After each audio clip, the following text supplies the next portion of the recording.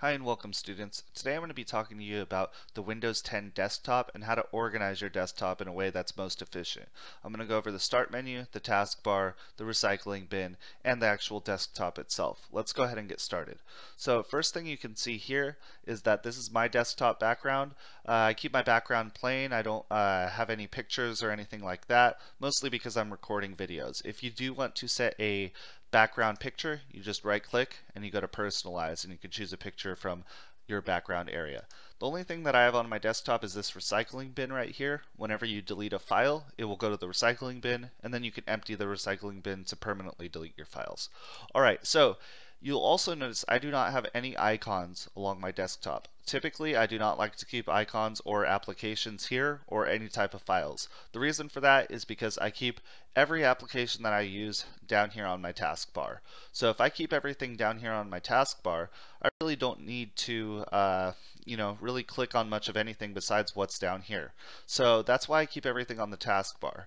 Now if you want to put something on your taskbar, all you have to do is go down here to the bottom left and click on the Windows icon, or press the Windows key on your computer. When I do that, it'll open this up.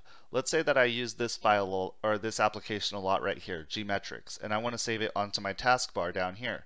Well, all I have to do is right click on that application, and then I can go right here to More, and I can click Pin to Taskbar. Once I do that, you'll see that it appears right down here. Now I can move it along in a logical format. You can see on mine, I have File Explorer first, then I have 3 internet browsers, then I have my Microsoft Office suite, then an Adobe suite, and then various other programs that I use. Okay, so now you see Gmetrics, the one that I just added, is here at the end. Alright, and I can move it by clicking and dragging it to whatever spot that I want on my taskbar. So that's a great way to organize your Windows 10 taskbar right there. So let's say I don't want Gmetrics here anymore. What I'll do is I'll right click and I will go to Unpin from Taskbar. And now you'll see it's now removed. So that's how you add and remove things from your taskbar.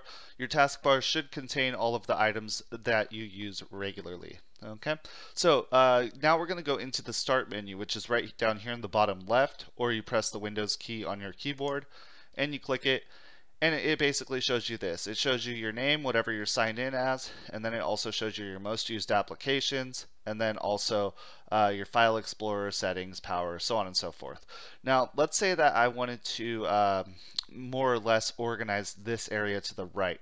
Now if you're looking at your Windows 10 desktop, it probably has a way different look than mine right now. Basically, I organize mine similar to how I do my taskbar, but with more applications in here.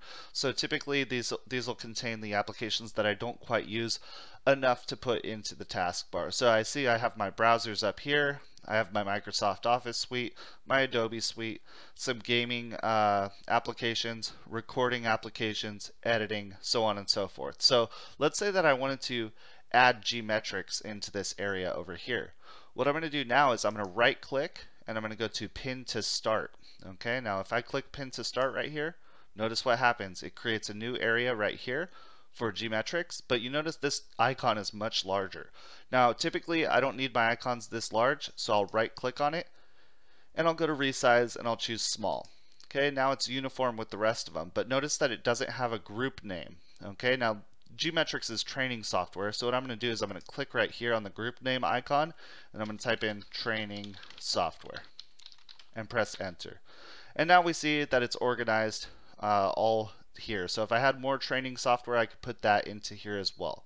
So I can always move this up and down just by clicking and dragging, and that's kind of how you move your start menu items around and how you adjust your applications within your start menu. So this should all be customized as well. And again, all of these things are to save you time and improve your efficiency when you're using your computer.